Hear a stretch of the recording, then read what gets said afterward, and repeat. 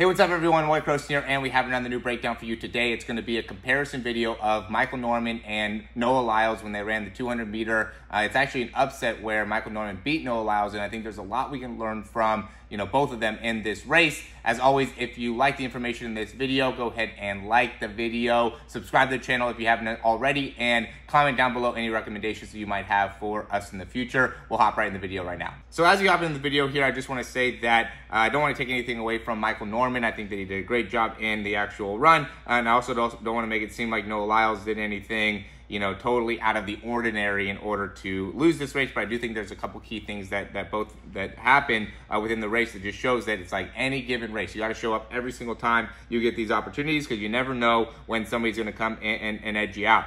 So you can see here we got the start. I really like Noah Lyles' start, just like how I love his stride as well, how he just is able to get so much extension there, does a great job of being able to really get very, very long within those legs. Michael Norman does a good job as well, but Noah Lyles just has a unique ability to create certain amounts of extension within the hip that I think is just super unique to him. I do think Michael Norman stayed in his drive phase a lot better. We can see Michael Norman right here. We can see Noah Lyles right there. I'll go and rewind it back for you guys so you can see exactly what they look like at the beginning. Looking at the same people there, Michael Norman, Noah Lyles. Look at how Noah Lyles just get that extra section on each one of the feet. And then Michael Norman, I think he just stays in that drive phase a lot better. You can see his head kind of out in front of him and really is driving here and does a great job of gaining ground through that drive phase. We could see, Noah Lyles is a little bit more upright in through here, where Michael Norman's still driving through, and he catches up a little bit because of that. Right, and then I think what happens is Noah Lyles starts to get almost too much acceleration going,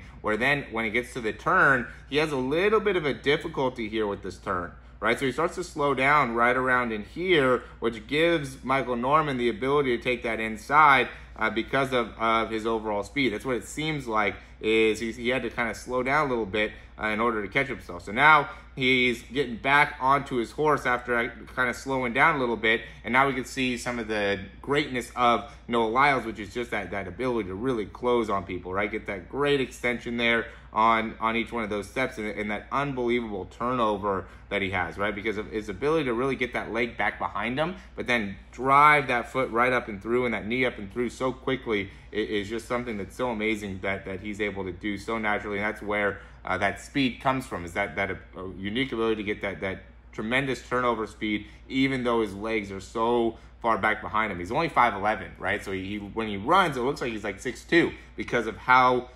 long his stride is and how much distance he takes up per step. But yeah, he's only 5'11".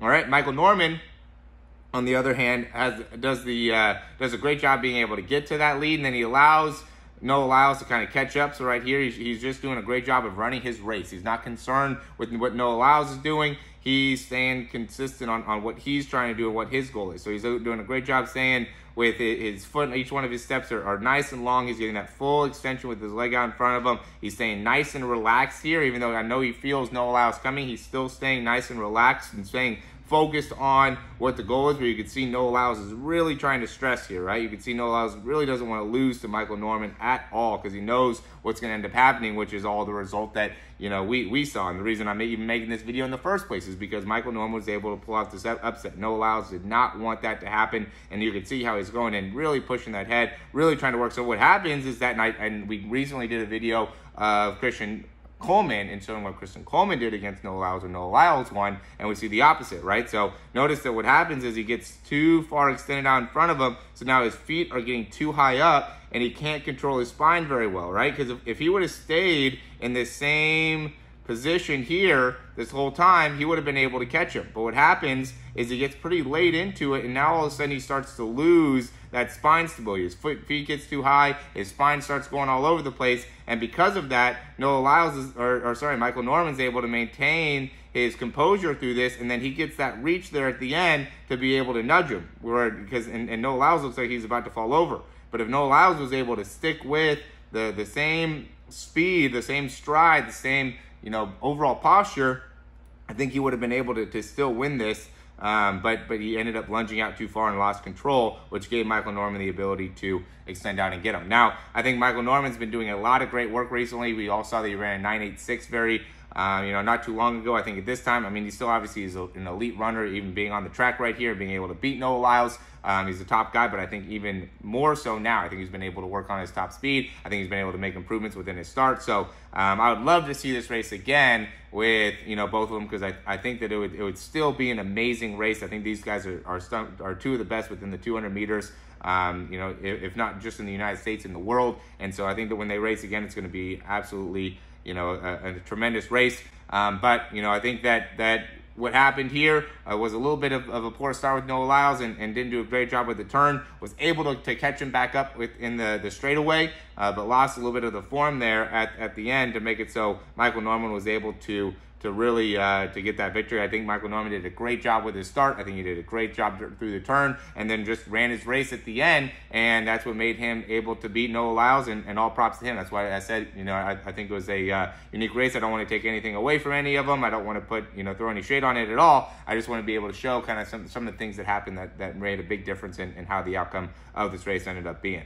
All right. I still think, if I still think Noah Lyles is probably the best at 200 meters. That's my overall opinion. Would love to hear yours. I'd love to hear what you guys have to think about that. But as always, thanks for watching these videos. If you have any, questions about some of our programs, I have a lot of different links down below. We have a free speed book. We have like 5 ways to improve your speed, which is free. You can hop on a Zoom session with me. We have a 7-day free trial. We also have a 3-month program that we're doing right now that we have a great deal on. Only $297 for 3 breakdowns. I think it's a tremendous deal. It'll help you out a lot. The breakdowns are just like this. And yeah, as always, guys, thanks for watching these videos, and we'll talk to you soon.